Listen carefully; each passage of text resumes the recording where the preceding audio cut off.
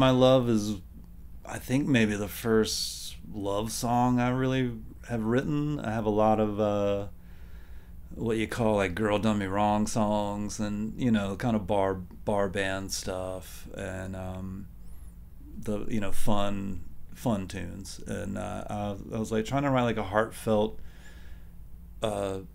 pretty song, and that was from like listening to like a lot of like '70s Bob Dylan stuff, and then I think that was 3 o'clock in the morning. Like, oh, okay, I think I may have actually written a love song, and I'm pretty happy with that one. Anytime